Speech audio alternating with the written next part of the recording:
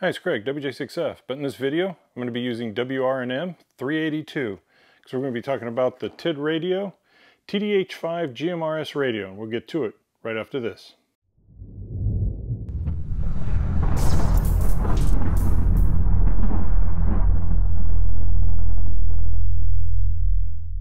In the box you get two radios, two 1500 milliamp batteries.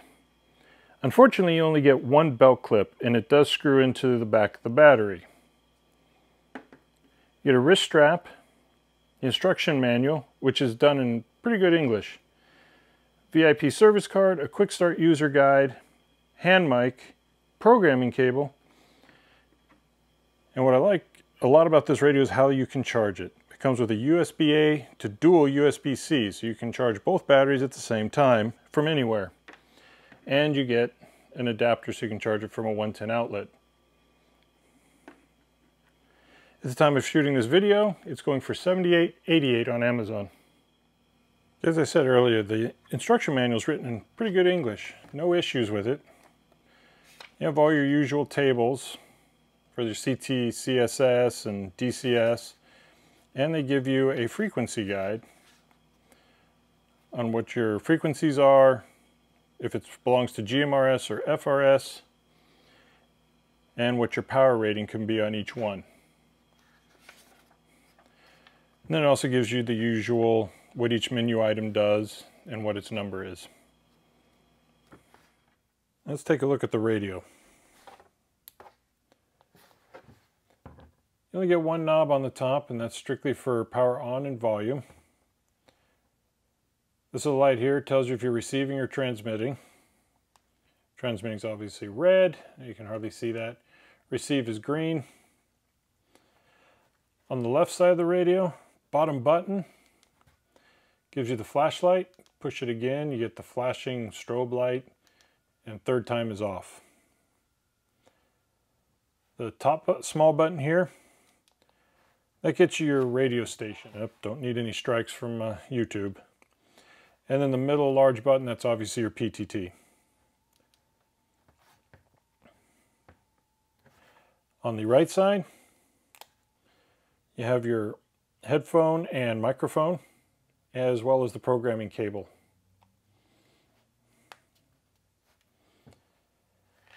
Now one thing, when these are charging, the indicator is on the battery right here, since you can charge both these batteries with just the USB-C. And you can charge them off the radio. Menu. In the menu section,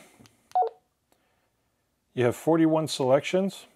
Now this sync right here, what this does, if you notice right here, it says, gives you A band and B band. Go to sync,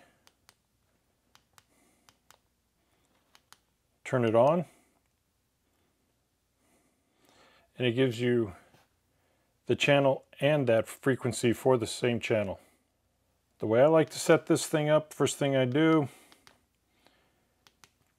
I turn the step down to 2.5 kilohertz. Then I turn the beep off. Then I go up to the voice. And this one doesn't give you like some of the Baofangs where you have English and Chinese. This one is either on or off, and it's always English. And it's pretty much your usual Baofeng menu. Okay, channels 1 through channel 7, those are GMRS channels, and they can be at the high power setting. As you can see, there's a little H up here.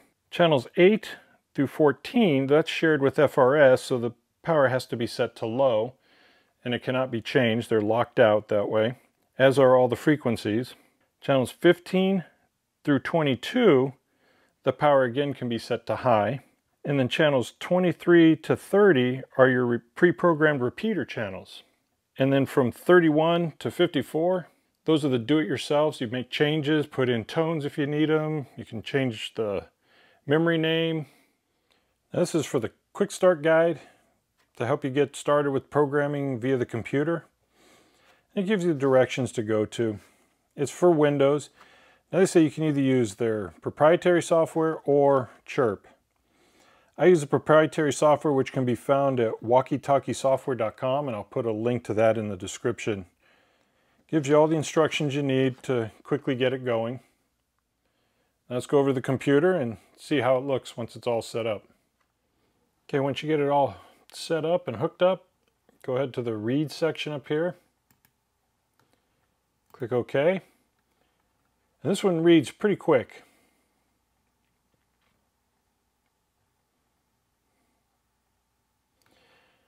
And it gives you the basic radio information, what frequency ranges it is, which is a 462 to 467 for the Gmrs, and then the scan frequency range, which is 2 meter and 440.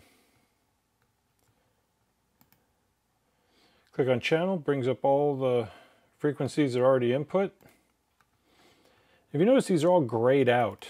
You can't change them. You can't change the narrow band, the low bands. You have your repeaters 1 through 8. These are shared with the FRS. And starting here, you can input ones that you might want to monitor, like say the national calling frequency.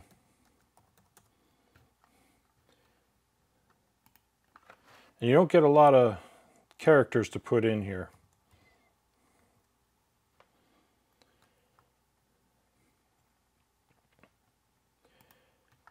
And say there's a repeater that you also like to monitor. Mind you, you're not going to be able to transmit off of this.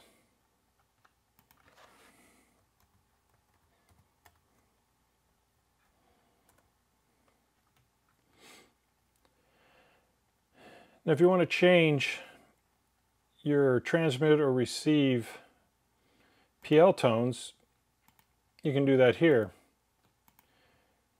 You're not going to give yourself they call them privacy, but you're not really getting any privacy. It just means people aren't going to be able to interrupt you if that's what you guys are using. But they'll still be able to hear you. And they're set to wide. Everything that is basic GMRS gets the high power.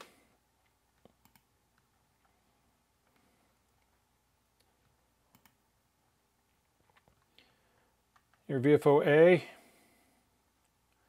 gives you some information. You can change your frequency step. You can change your direction for things if you want to do that. If you have to put in a repeater. Same with the VFO-B. Channel edit. You can come in here to edit a specific channel. General settings. You can change your welcome message.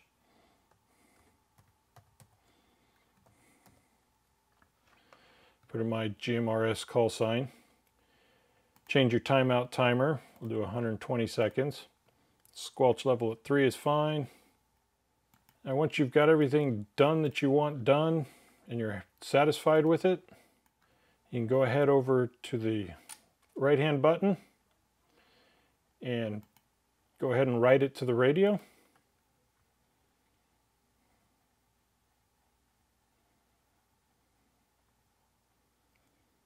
And that's all there is to it. Now let's go back to the radio and see if we got those two frequencies to show up that we put in for the national calling and Clara repeater. Okay, now let's see if it worked with the channels we just put in there.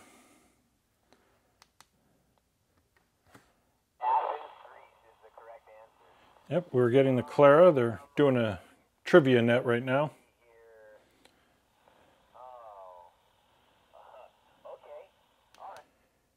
And national call, that one's in there as well. You can only listen on these, you cannot transmit. I really appreciate you taking the time to watch this video. If you have any comments, questions, or concerns, leave them in the comment section below. If you haven't done so already, please subscribe and don't forget to click on the bell so you'll be notified each time I upload a video. If you'd like to help support the channel, there's a Patreon link in the description area. And while you're here, check out one of these other videos. And thanks again for watching.